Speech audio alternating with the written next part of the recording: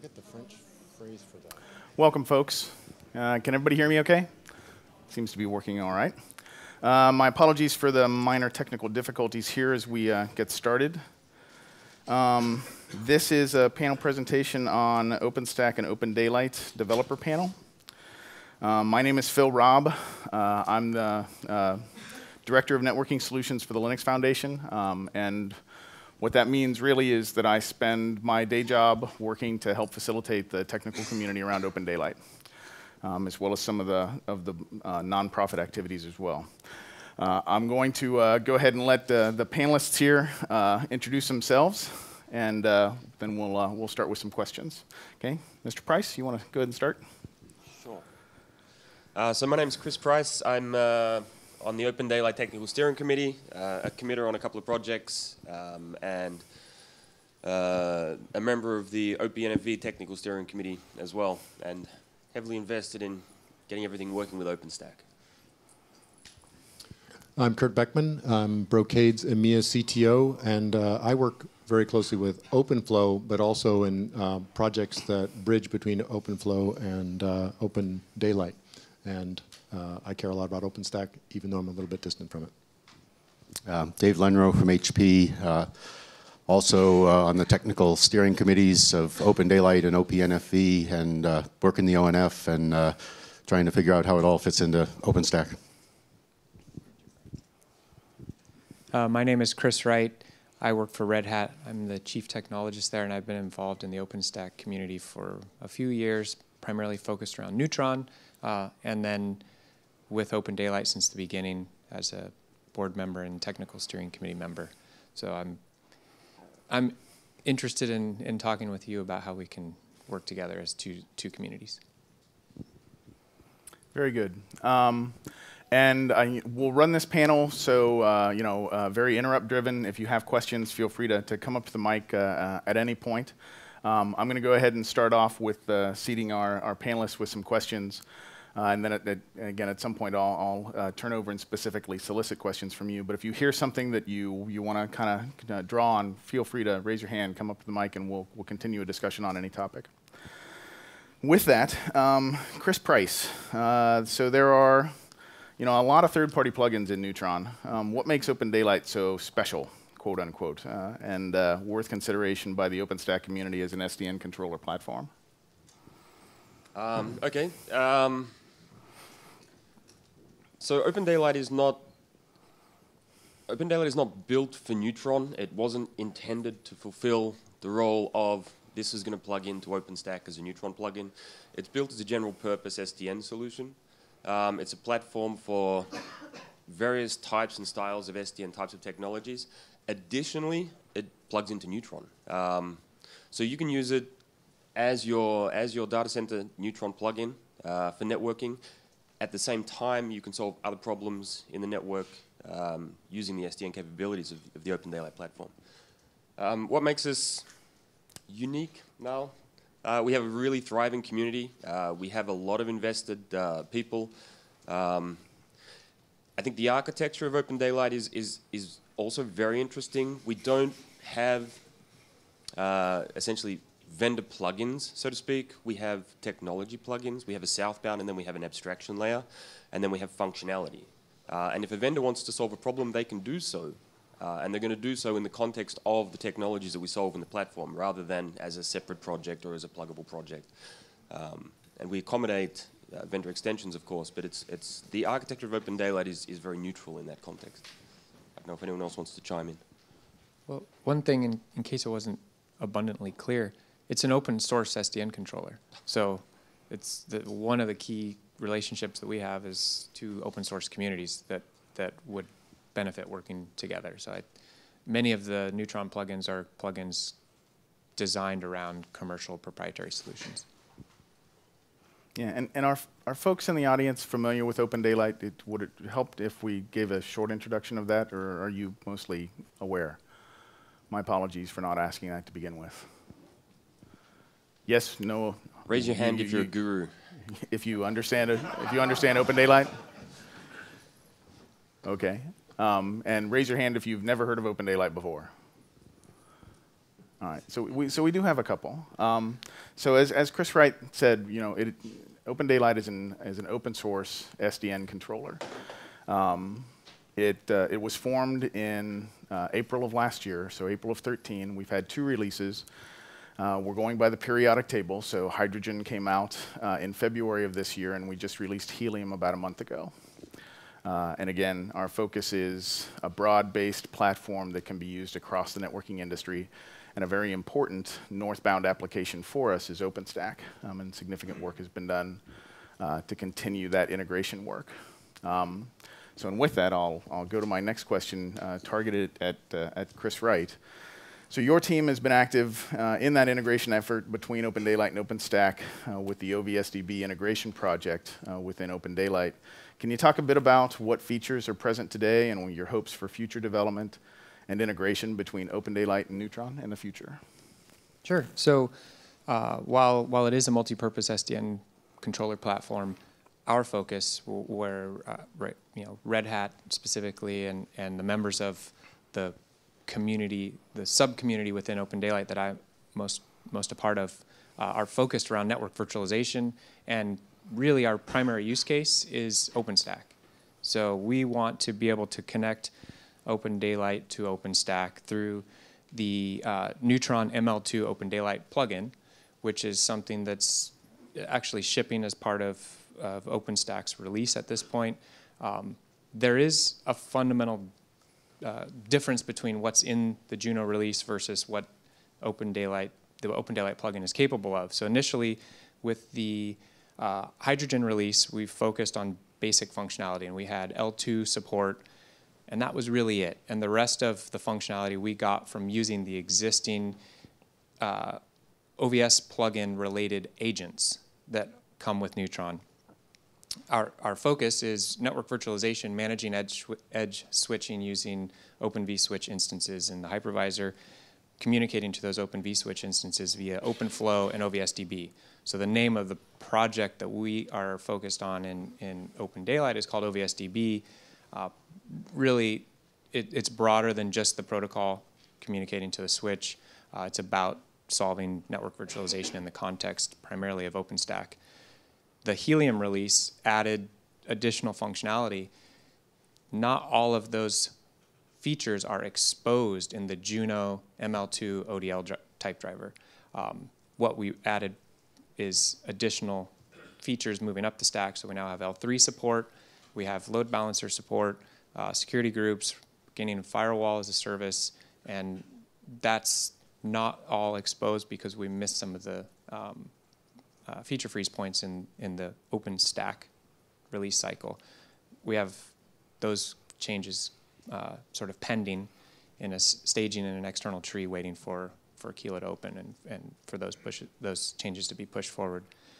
Going forward, we want to flush out that core support. So we have just a distributed L3 router and improve from a performance and stability perspective, just continue to bang on it, the support for load balancing and security groups, and then finish up the firewall as a service and add VPN as a service. That's kind of our roadmap. Really, we see Neutron as a tenant-facing API that is the functionality that we need to provide, and we've moved from the core Neutron API, which is actually L2 only, to the extensions, and we're just moving through those extensions sort of one at a time.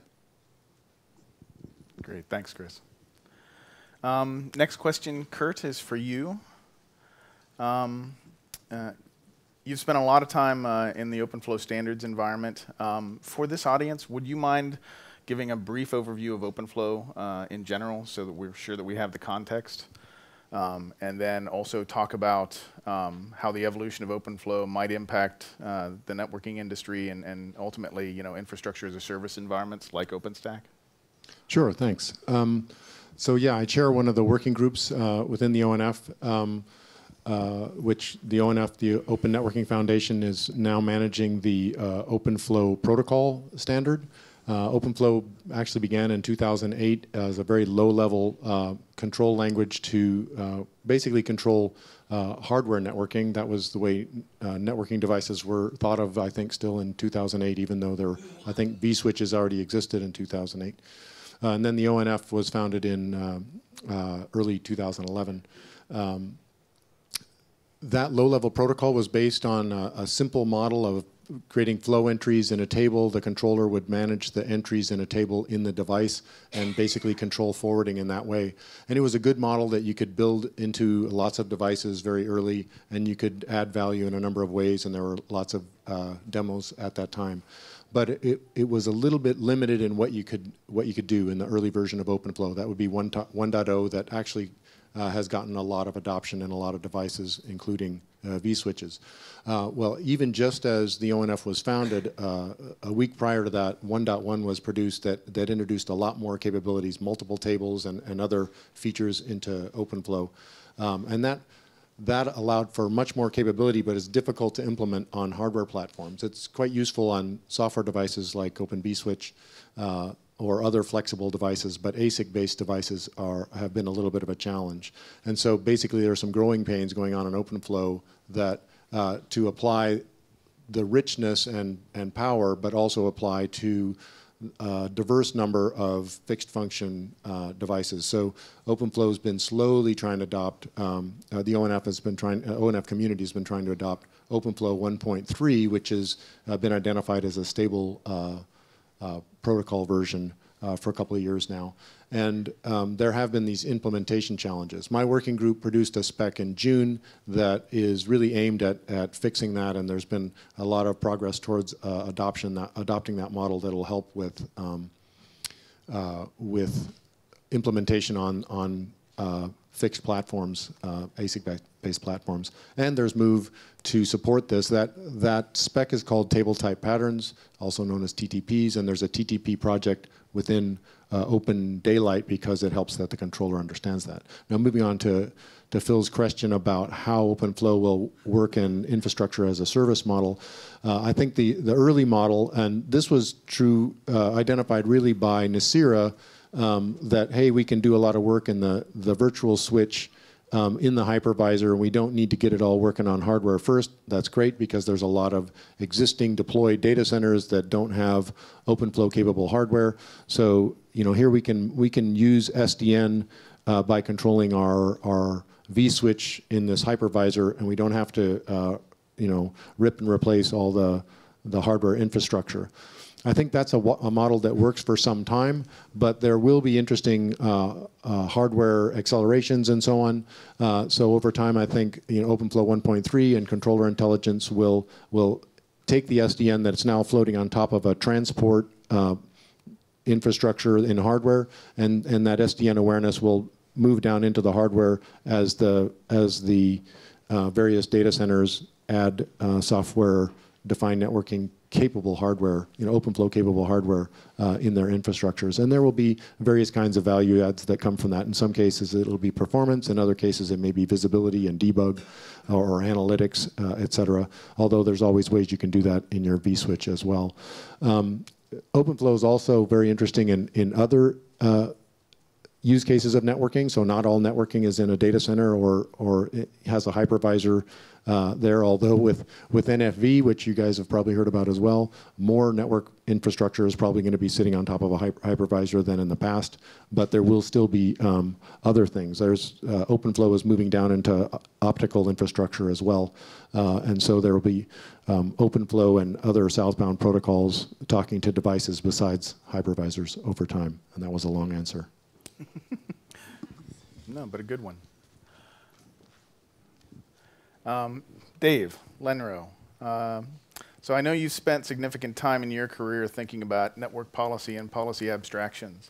Can you give your thoughts on the work being done both in OpenStack and OpenDaylight regarding group-based policy and how those could or should evolve over time? Yeah, so to step back from that project in particular, there's a sort of a new approach to operating and managing networks that's in a transition from sort of pure research into products and things that you can use. And because the word policy is among the most overloaded words in IT and means something different to everyone else, I like to describe this class of solutions as intent-driven. And by that I mean it involves telling the network what you want from it rather than the traditional approach of telling the network how to do it. So, for someone that has an application, maybe a cloud-first application that consists of a large number of workloads that talk to each other, instead of specifying protocols and VLAN headers and bits and bytes and things at that level, what the application developer knows is these 20 workloads should talk to those 40 workloads, and the things from over here shouldn't be able to get to the things over there. And what we want to do is allow people to describe what they need from the network at that level, hand it off to a smart piece of software that knows how to translate that into all the low-level network protocol and media and vendor minutia that it takes to actually get it to work. And we've heard so much about people who want to program the network. The number of people that want to program the network in something like OpenFlow, which is very technical and low level, is infinitely smaller than the number of people that want to program the network by getting their stupid application to work properly. And we can enable millions of people to do what they want to do by making it programmable through these, really abstract interfaces. So group-based policy, there's a project in OpenStack and there's a project in OpenDaylight. Both of them are a flavor of this intent-driven networking, and what's exciting about them is they're going to enable people to very easily describe what they need from the network, and people who aren't network engineers or network scientists are going to be able to use networks in the way that they want to. It's going to take a while to productize this. As I said, it's kind of just starting to move from research into products, and the vision is that everybody's going to have this easy-to-operate network. We're not there yet, and I'm not going to get into the micro details, but the work we need to do in the near future is to complete an implementation and make it consumable for people. And clearly, the platform from which they want to consume this in large measure is going to be OpenStack, and we want OpenStack tenants to be able to get their workloads to behave without having to be have a PhD in network stuff. Maybe also, Dave, elaborate a little bit on the concept of policy with protecting ships in the night type of issues with networks. Neutron and OpenStack are interesting in that, as a single northbound to a real physical set of network elements, that problem doesn't exist, but OpenDaylight kind of has to expand beyond that to deal with Neutron and OpenStack as one of the applications that could be requiring things of the network and how that might be arbitrated. So maybe expand a little bit upon ships in the night problems and how policy is supposed to help. Yeah, so the state of the art in SDN controllers, from what I know, is that people create applications that use something like OpenFlow to control the flow tables, and each one of these thinks that it exclusively owns the flow tables and it can do whatever it wants. And if you run two of these services, they step all over each other and nothing works. Clearly, we need to get beyond that and do better than that. And it's a hard problem because down at the low level where you're setting flow rules in switches, there's no context about what anybody's trying to do. So there's this notion that we'd like to detect conflicts and do something about them, but there isn't enough information to really figure out what is and isn't a conflict and what would we do about it. When you take it up to the intent space, it's much easier to reason about these things. So for example, in a service chaining kind of a situation, you might have an initial rule that says Fred is allowed to connect to the internet. And if you were to examine that down at the OpenFlow level, you'd see a rule that says, when you see this bits in the header, send it out port 3. Now if you came along and inserted a firewall appliance into the service chain for Fred and said, Fred needs to go through a firewall when he goes to the internet, down at the flow rule level, you see another rule that says, when you see those same bits in the header, send them out a different port. Uh-oh, there's a conflict, something's wrong, what do we do? When you look at it in the intent domain, one rule says Fred can connect to the internet.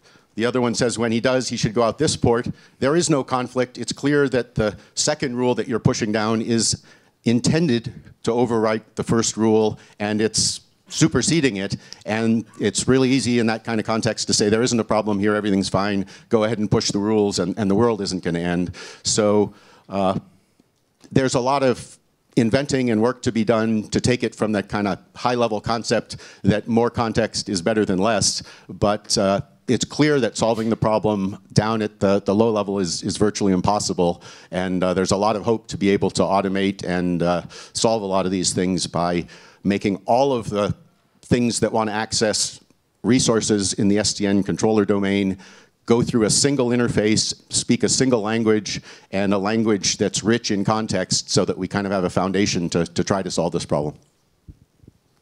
Cool, thanks, Dave. This next question, I'll start off with Chris Price, but I think we have multiple panelists up here that are significantly involved in OPNFV, so I'll certainly make sure we open it up so that they can comment as well. Chris, I know from being at the booth that a lot of people don't know at all what OPNFV is, given how new it is. So if you wouldn't mind, could you kind of give an overview of what it is, who's in it, what the goals are, and then maybe drill down a little bit and talk specifically about your hopes there, or that organization's hopes there with regard to both OpenStack and OpenDaylight? Sure. So for those that don't know what OPNFV is, the acronym stands for Open Platform for Network Function Virtualization. The intention is essentially to create an open platform, create a virtualization platform that we can focus on use cases where we are able to ship what are defined as NFV type of functions. So deploying gateway functions, deploying signaling functions, things which require traditionally what we have called 5 nines type of stability and structure.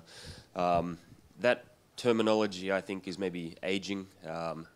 It's more about availability than counting the number of nines, and availability can be solved in a number of ways. But aside from that, OPNFV essentially intends to set out to construct such a platform. So we're looking at taking OpenStack, taking OpenDaylight, KVM, libvirt, QEMU, Ceph, OVS, DPDK, bundling them into a package, and essentially creating a pure open source virtualization platform. So it's an open source community. The members involved, everyone on this panel, or at least the corporate entities on this panel, are all involved. I don't have the list in my head of everyone who is at platinum and silver level, but I think there are around about 30 sponsor companies. It is open source, so it's not a vendor-driven activity. It's vendor-sponsored and operator-sponsored, so service provider-sponsored. I can list some names that come off the top of my head, those that are maybe more active right now. We have, of course, Cisco, HP, Huawei, Ericsson, Intel, AT&T, Orange, China Telecom, NTT Docomo, just to list a few people that are involved. And the latter is really exciting. We don't often get the operators and the service providers in these communities working with us to make sure that they get what they need. So it's really exciting to see where 50% of our platinums or something are service providers rather than equipment vendors. Exactly. So in OPNFV, our method of operation is midstream, open source. In other words, we don't want to build OpenStack, we want to use OpenStack. So when we talk about we need to put things into our infrastructure management suite, what we're really talking about is engaging with the OpenStack community and getting that done. And similarly with OpenDaylight, if we need something in the networking component, we're not going to go off and build it. We're actually going to work with the upstream community, OpenDaylight, to actually get those components into their platform. And then we're going to take them in and essentially do integration and validation. I mean, we're doing a lot of testing. There are already a number of projects spinning up around the test space. I think my last count at least was we have 14 physical labs which are going to spin up and essentially run constant integration, sponsored by various entities. What more to say? What did I miss? No. Any questions at this point? Anything that's not clear? Okay. What? It is sponsored by the or hosted by the Linux Foundation as well. Good. Chris, anything to add? Well, I think it's important to underscore our focus is working with the relevant communities. So we've adopted the upstream first mantra. So our goal is not to incubate code inside the OPNFV project and then someday eventually throw it over the wall at OpenStack and say, look at this awesome stuff we have. It's really to engage right upstream and be a part of this community to affect change the requirements coming from the operators. Yeah. And I think to Phil's question, second part of the question, I guess, why is OpenDaylight and OpenStack important? These are, to some extent, two of the key projects which are driving the industry forwards. They have a high level of engagement. There are hundreds of developers working on each of those projects. The reason to take OpenDaylight in is because we are building an NFV platform. In other words, the data center is a component of the network. It's not the network itself. And we need a platform which is easily able to extend out beyond the data center and solve networking problems end to end. So OpenDaylight provides us with such a platform. OpenStack, of course, provides us with the way to manage the NFV solutions. No? What would I say? It's, yeah. Question? Yeah, thank you for going to the mic. I don't think that's going to help. Hello? There we go. Okay, that should work. Could you elaborate a bit on how much you plan to work with Etsy NFV and specifically on their second cycle of standard development and how much you want to incorporate into your platform? Okay. And for the audience, maybe explain what Etsy so, NFV so is. Etsy NFV, the Etsy is a standardization organization that focused a group on NFV, and they essentially resolved an architecture for how this can be solved across the industry. And it's considered a standard architecture. Open Platform for NFV has taken heavily from that architecture when we have looked at how to construct a solution to the problem of the infrastructure layer. OPNFV plans to implement, let's say, the IaaS layer, the VNFI and the Vim components. We have a lot of cross-collaboration, so a lot of people involved in OPNFV are also involved in the Etsy NFV ISG.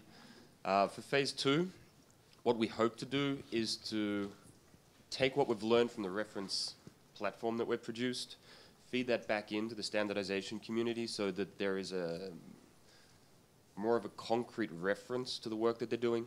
Phase 2 for Etsy NFV will be more in the Mano space, focused, I guess.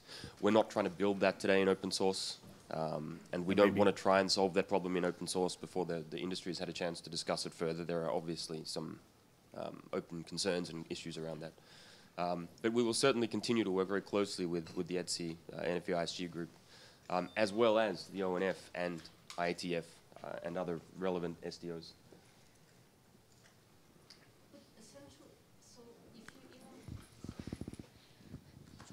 Even when you concentrate on the Vim part, right, you still have interfaces that going up north to VNF Manager, and it's sort of, you can't ignore it in your reference platform, but they're just now defining what those interfaces might look like. So how are you going to work around that? Yeah.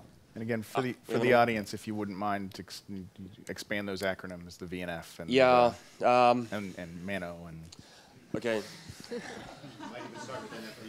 Okay, Etsy 101. No, I'm actually not going to try and do that because that's just going to take a lot of time. So essentially, the question was, from the OpenStack layer northbound, Etsy has identified that there needs to be a way for OpenStack to work with the other software components that are managing the end-to-end network and managing the functions that are running in the network.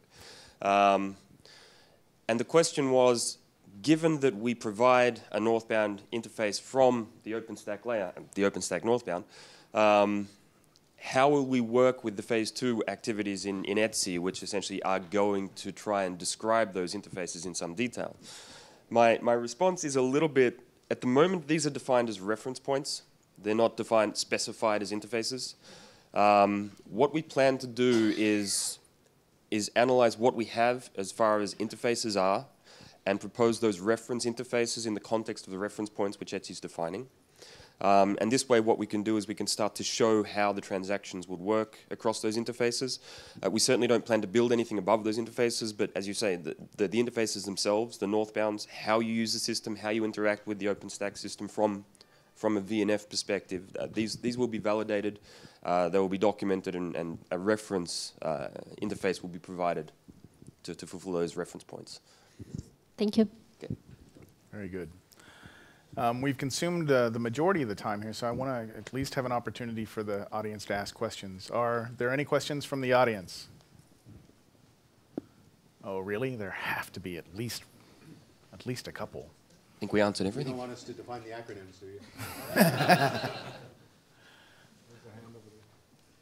Oh, actually, we got somebody back at the mic, but could you come to the mic, please?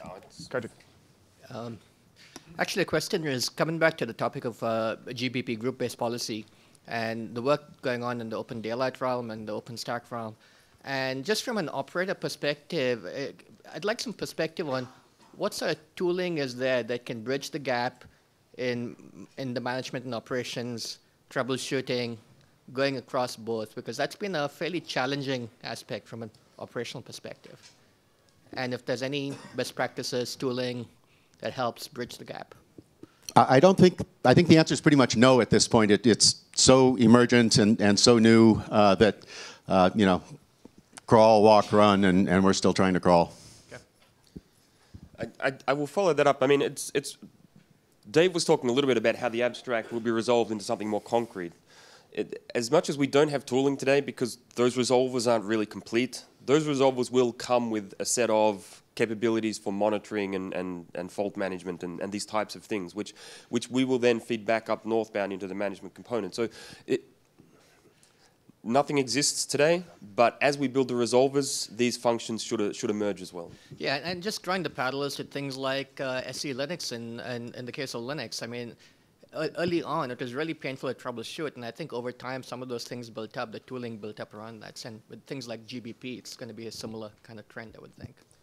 Yeah, so I think initially, when it works, it'll be beautiful, and when it doesn't work, you're going to need all the same troubleshooting skills that you always needed, and maybe more to figure out what went wrong. But the potential is there to provide the troubleshooting in this sort of abstracted context where some of the pieces are pulled together for you, so you don't have to go chasing them all around the network. And the potential to improve the troubleshooting tools is enormous. It just, we got to get there. Yes, sir. Hi. You were talking about reference platform. Is there anything concrete for the end user if we want to put our hands on, or I don't know if HP is providing a multi-layer switch, for example, or is it too early? And that's in context of OPNFV, OpenStack, or OpenDaylight? The full SDN features of OpenDaylight. Okay. So because OpenDaylight supports multiple southbound protocols, there, is a pretty rich set of equipment that you can potentially talk to and control from the platform. Certainly HP and every other big networking vendor has a bunch of switches, some that can use OpenFlow for the control plane and some that use other things. And so, there's a combination of equipment that's already deployed that we're trying to bring under the umbrella, and things that are going to be there in the future that we're getting ready to accommodate. And again, it's pretty young right now, and probably the OpenFlow-based approach may have the most, shipping switches on the shelves today, but it's all coming along pretty quickly. Thanks. Well, and it's not just OpenFlow. I mean, I'm chair a working group inside OpenFlow, but OpenDaylight also has NetConf and RESTConf southbound protocols, and Brocade offers a soft router that, or router, since we're in Europe, that can be controlled through OpenDaylight, one of the other southbound protocols. And SDN is more than OpenFlow these days. Yeah.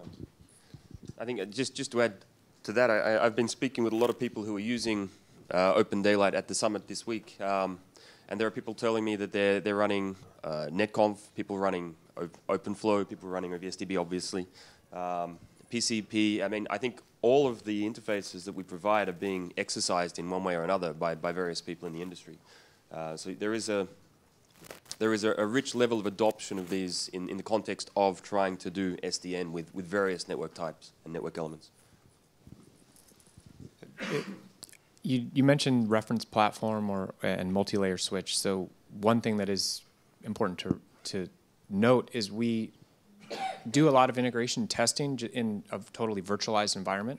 So a great way to test OpenDaylight is connect it to a synthetic virtual network, and you can create that with OVS. And there's tools like Mininet that allow you to create these artificial topologies, and then you can manage the OVS instances that are populating that are the forwarding elements in that topology, and do that all on your laptop, and just sort of poke at it and see how it works.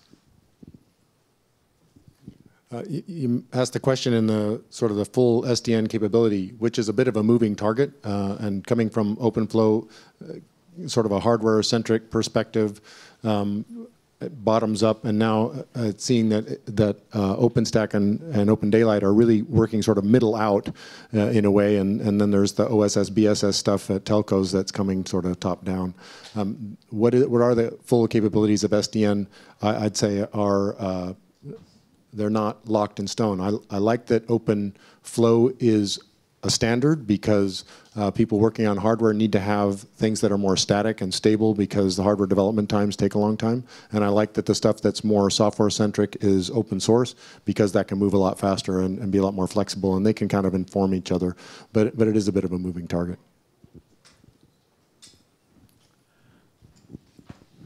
Any last question? Anyone? All right. Somebody's got a question. Well, that concludes the session. We are out of time. I want to thank you very, very much for your attention and participation. Please help me in thanking the panelists.